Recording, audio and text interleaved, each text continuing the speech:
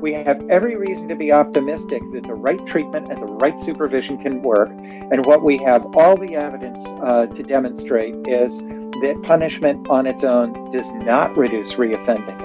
Hello, and thanks for tuning in to the first episode of Sex, Human Rights and CSA Prevention. This is a new vodcast series brought to you by Prostasia Foundation. In this series, we'll be talking to experts and stakeholder representatives about how child sexual abuse can be prevented, and we'll be doing this through a lens that is human rights focused, evidence-based and sex positive. We're very fortunate to have as our very first guest, David Prescott. David is chair of the National Adolescent Perpetration Network, NAPN. He's also a fellow and past president of the Association for the Treatment of Sexual Abusers, ATSA, and Clinical Services Development Director for Beckett Family of Services. David, thanks for joining us. It's great to be here. Thanks for having me. So I've given a little bit of an introduction already, but can you tell me a little bit about how and why you started working in this area? Sure. Well, I'm afraid it's rather prosaic, but it was the 1980s and I needed a job. And something kind of interesting happened in that I was asked in job interviews, would you be okay working with, the term they used was sex offenders? And I thought to myself, yes, of course. As part of my background in clinical social work, I was trained with the belief that we should work with anybody who was seeking to make their life a little bit better. And it was only after a period of time that people started to say things to me like, I don't know how you can work with those individuals. And so it's always been an area of fascination for me. So that's something that I think a lot of people who work in this field experience, that the stigma, which I believe is called courtesy stigma, that not only the offenders are stigmatized, but also those who work with them. How much of a challenge has that been in your work? At various times, absolutely. There have been many people who should have known better and who did know better that somehow assumed that I had some kind of dark skeleton in my closet. I've also had people ask me outright whether or not I got into this field because I myself had been abused. And I've often thought that displayed a certain amount of ignorance or at least myopia on the part of the people that asked, because many people do enter into areas of work in which they had been sensitized by life experiences. There are many wonderful drug and alcohol counselors who themselves are in recovery, although I wouldn't suggest the same thing of people who have abused others going in and becoming abuse counselors, so to speak. But I guess I'm trying to say that I've known many people who themselves were abused, who then became sensitized to issues around abuse, and who then developed a great range of expertise in the area, who then went on to do remarkable things based on the knowledge that they had accrued as a result of their abuse, and as a result have made contributions to the world that are head and shoulders above what they might have made otherwise. So it's always struck me, this idea, as you described it, of stigma. Instead, the world really needs people who can work in and around the area of abuse. So I have certainly gotten my share of stares and interesting comments behind my back. So you already mentioned one way in which this stigma arises is a misunderstanding, but what overall do you think is the single biggest misconception that ordinary people have about child sexual abuse in particular? About child sexual abuse in particular is, I would say that there is a small number of people who perpetrate it in a high velocity fashion, and that they can be easily identified, and that they're all perverts. And all of these things turn out not to be true at all. So tell me a bit more about that. What is the typical profile of a person who sexually offends against a minor? Right. So in some ways, this is the good news and the bad news. I wish there was an easily identifiable profile.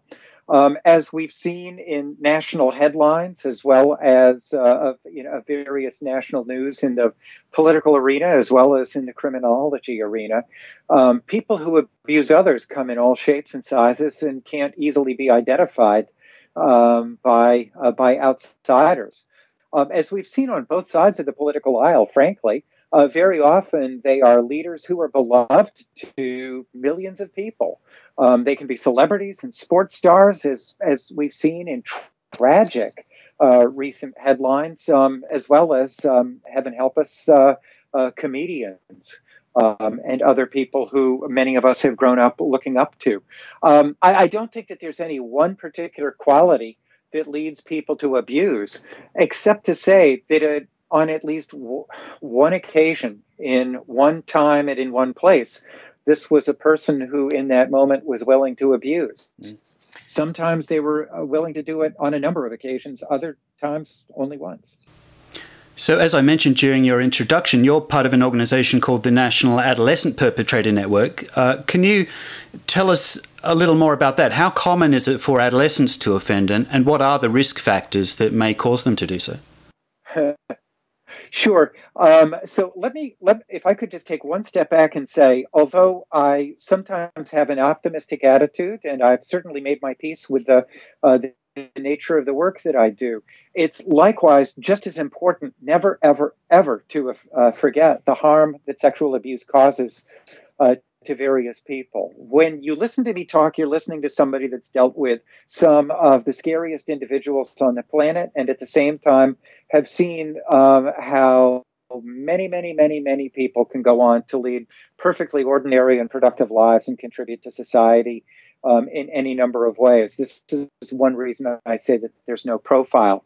With respect to adolescents and the National Adolescent Perpetration Network, a study done by David Finkelhor and his colleagues in 2009 demonstrated that out of all of the reports of sexual abuse in the United States over many years, 1/3 of those incidents were perpetrated by adolescents.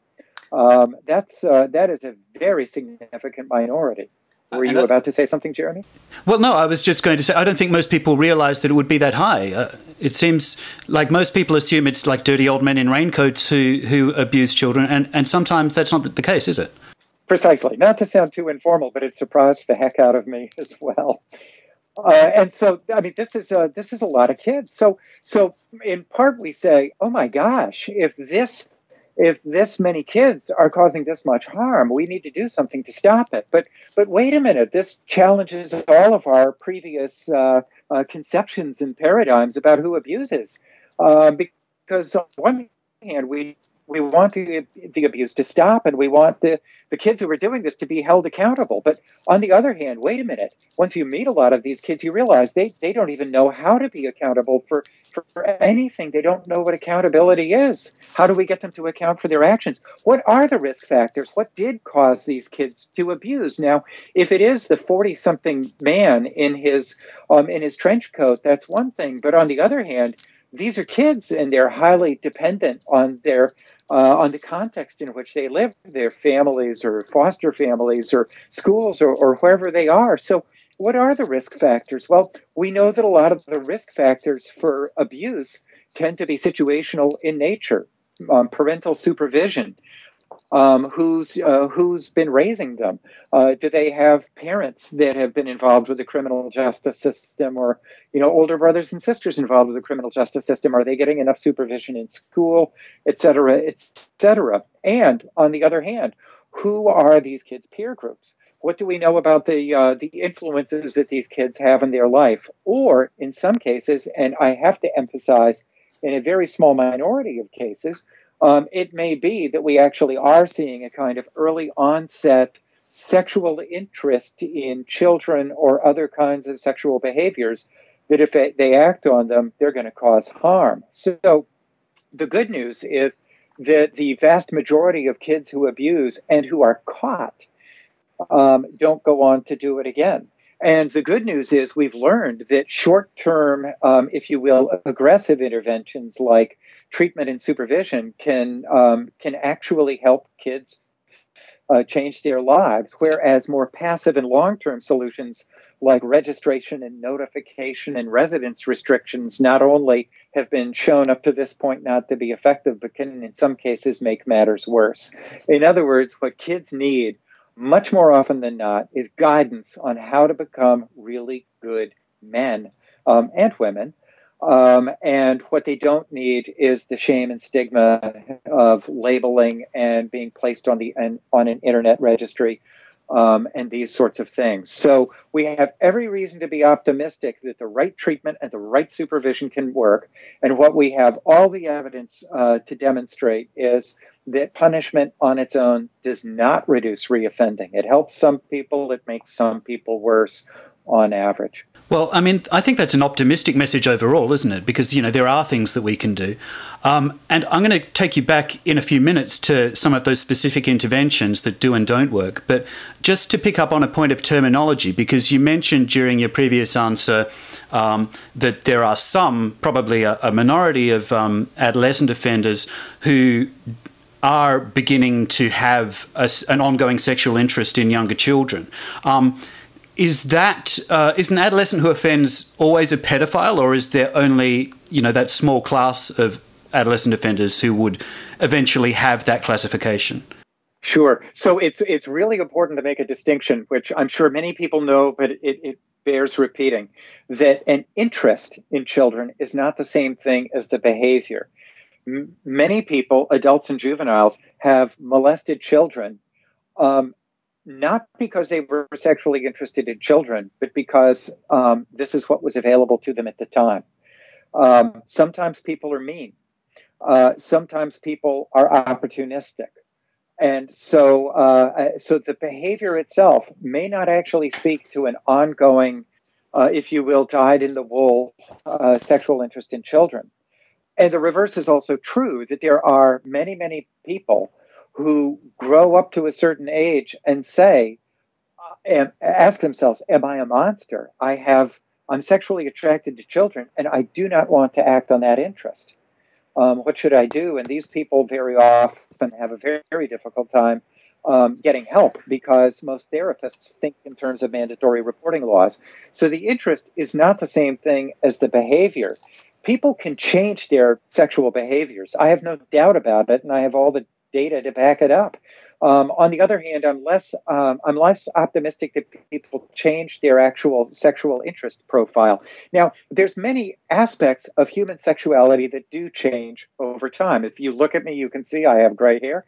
When I was a teenager, I was attracted to girls my own age. I don't think that was deviant. I was also a teenager.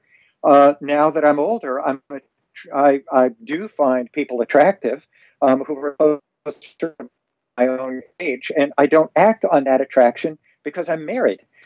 So there's attraction which exists. There's willingness to act on that attraction, and I think anybody who's watching this video has probably noticed people to whom they believed were attractive, who they didn't try to have sex with, although perhaps a small minority who tried. I'm sorry, that's a little bit of humor mixed into this. But I want to emphasize that there's different components: the behavior, the attraction, and the long-term entrenched interest. Most kids do not have their sexual interest patterns firmly established yet until they're 18. It does sometimes happen down to the age of 16, but I would be very cautious in interpreting those statements. So it does sound like, because there are adolescents who offend for very different reasons in some cases, you would need to target different sorts of interventions towards them. So what are some of the different kinds of interventions that are most promising when working with youth who have offended? Okay, well, let me sort of slowly zero in on that. I think one of the key elements is, if you can keep kids in the community and if you can involve their families, you will probably get much, much further than you do when you send them off to juvenile justice institutions or residential treatment programs. I don't think there's any question about that. Kids need their families involved. And that is one of the single biggest obstacles that exists in terms of providing sort of prompt and adequate treatment. However, within that, let's think to ourselves that there are many, many, many kids who abuse and didn't want to hurt anybody, but they abuse as a result of either not having any skills to prevent abuse, or whatever minimal skills they had didn't serve them very well. So they might have thought, ooh, I see somebody, I want to have sex. So maybe I'll just look at lots of pornography and hope that the urge goes away. I mean, this is an absolutely disastrous skill to try to use. And then there's a smaller number of people who are perfectly okay with abusing and who are seeking out opportunities to do it.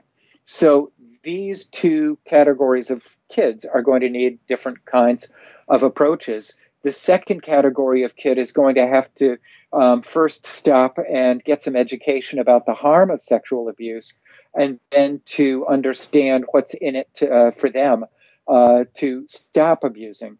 The first set of kids, the ones who want to prevent abuse and lack the skills to do it, are probably going to benefit from some basic skill building. However, probably across the board, all of these kids, most kids, the vast majority of kids, are going to benefit from learning some kind of impulse control, some kind of self-management skills, and to reorganize their daily behavior to suit their longer-term goals of being able to have good relationships, to connect to others, and to be able to demonstrate and develop independent living skills. Am I answering your question? Yeah, and I'm wondering, as you're saying this, to what extent do we have to wait until a child or a young person displays problematic behaviours, and to what extent should it really be a matter of sexual education addressed to all children? Well, thank you. That's the million-dollar question right there. If there's one tie that binds everybody in my field that I know of, it's we all want to develop skills at preventing abuse before it happens. So I've spent countless hours with volunteer organizations trying to develop the template for helping families to prevent abuse.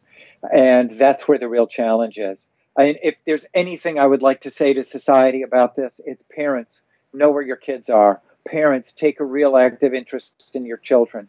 Parents, don't think that it can't happen to you. Parents, take any kind of warning sign that you can seriously. Make sure that you know where your kids are. Set a curfew. Get them home on time. I don't mean being helicopter moms and dads, but what I do mean is understanding that sexual abuse exists and that it can be prevented. Understanding that it isn't the old guys in trench coats that you talked about before. I'm not blaming parents. I am saying parents have a really active role and a deeply honorable role, and this should be part of raising our kids, is raising our kids so that they can someday raise kids of their own. So what if the worst does happen? If you're a parent, like I'm a parent, what happens if my child does behave inappropriately? I don't necessarily want to see my child being exposed to the criminal justice system, or I might be scared about that. I might be worried about that. So what should a parent do in that situation? I do think it really depends on the case. I don't mean to take the easy way out in the answer. Depending on the circumstances, the first person you might want to call could be an attorney. I don't think that in any of these situations it's a case where you should just go it alone and tell them to knock it off. However, again, it really does depend on circumstances. If you're talking about an act of unacceptable sexual violence, it may mean that you need to reach out for help and say he's a good kid and we need to get him to adulthood. It may be that you need to call the child welfare hotline. It really depends on all of the circumstances and to what extent the kid might have been in a caretaker role at the time. There's no one particularly easy answer. On the other hand, in saying this, I take people's Fifth Amendment rights in the U.S., in other words, the right against self-incrimination, very, very seriously. So it may be that the first thing you want to do is provide as much supervision as you can and get onto the phone with an attorney to talk about this has just happened. What should we do next? Parents have an obligation to raise their kids, and we all have a moral obligation to community safety. And if we work in the field as a person who's licensed in a number of different states, there's no question what I have to do. If I find out about abuse happening, I'm legally obligated to call the hotline. That's the first thing that I do. Yeah. So there's no easy answers. I wish there were. So earlier you mentioned about the registration of sexual offenders and how that generally doesn't serve its purpose, although it may satisfy some people's minds to feel that they're safer if there is a registry out there, but the facts of the matter may be different. So not necessarily focusing on that, but just in general, what sort of changes would you like to see in the way that our society responds to child sexual abuse that could prevent more youth from offending or reoffending? Well, thank you. The way that I like to joke about it is to say, if I ever become king of the world, or better yet, when I become king of the world, there would be, I think, some immediate changes that I would like to see, although I freely admit that they can be expensive, is we need to stop locking kids up as much as we do. We need to resort less to technological solutions like GPS bracelets, electronic monitoring, and things like this. What I would like to see is when we're using the criminal justice system, is I would like to see more probation officers and other kinds of supervising agents out in the community. I would like to see more mentorship programs, something along the lines of what Safer Society is doing in Vermont, trying to establish community mentors that can work with kids. I'd like to see a lot more treatment, and within those treatment programs, instead of delivering one-size-fits-all treatment out of a workbook or a manual, I'd like to see what we call assessment-driven treatment. Kids need to get assessments done by competent professionals who really understand both sort of youthful, juvenile delinquent kinds of behaviors, if you will, as well as other developmental issues and human sexuality. Doing these assessments takes quite a bit of skill. So I'd like to see assessment and treatment and mentorship and supervision in the community by concerned adults. I'd like to see much more of that and much less punishment or punitive kinds of approaches. I think the most important thing that we can do is get kids to a point where they can be solid citizens, and with as little punishment as possible. End of the day, bottom line, what all of my career boils down to is punishment on its own doesn't work. Treatment can work, and treatment combined with the right supervision and family involvement can work even better. So this has been a wonderful conversation. I wonder if any of our listeners want to learn more, where would you point them? Some of the first places I would go would be the Association for the Treatment of Sexual Abusers. That's ATSA.com, ATSA. I would also look at the website of NEARI, N as in Nancy, EARI. It stands for New England Adolescent Research Institute. So I think that's neary.com. They have a clearinghouse, a press, and all kinds of things. They have, there's also Safer Society. Their website is safersociety.org. And there is a project called Parent to Parent. So that's parent, Parent, the number 2, parent. I believe it's .org, but if you just Google search Parent to Parent, you could find it. And from there, there's I would go to their links and track down lots of other organizations. The University of Oklahoma has some excellent resources as well, and I'm probably forgetting some, and I apologize if I am. But that's where I would start. There's lots of great research and resources out there. It's just a Google search away. We were all born in the right century. Well, the good thing is that for those who are watching this on YouTube, I'll be able to insert links into the video as you're speaking them, and they can just click and visit them. If you're listening to it as a podcast, then I'll also include the links in the description of this interview. So I'm just going to hand back to you for any final comments or any final messages that you'd like the listeners to go away with. If you're a parent, you have such an important and honorable role. And I'm a parent too. I know how it is. You do not deserve to be treated with any disrespect or shame, and any professional that treats you like that, you should have a conversation with, or go and consider your rights from there. If you're a professional, please keep up the good work. The odds are in your favor that the kids you're working with are going to turn out okay. And if you're one of the kids yourself, Congratulations for watching this video, and may you have a wonderful life. If you're a person with a sexual attraction to children and you're wondering about how best to get into treatment, I would recommend that you go to the websites of b4uact.com or ASAP. I forget exactly what that stands for, but we can get the link up. There is help for everybody out there. This is a topic that's too important to be treated with disrespect and ignorance. Thank you for all you do, and all the best. Thank you very much, David, and I appreciate this. It's been a wonderful conversation, and all the best with your future endeavours. And thank you for tuning in. We have 3 last requests before you go. Firstly, please subscribe to make sure that you don't miss our future episodes. Second, please share it with your friends. And finally, if you'd like to support our work, please become a member of Prostasia Foundation for as little as $5 per month. You can do that by heading to our website at prostasia.org. Thank you very much, and we'll see you again next time on sex, human rights, and CSA prevention.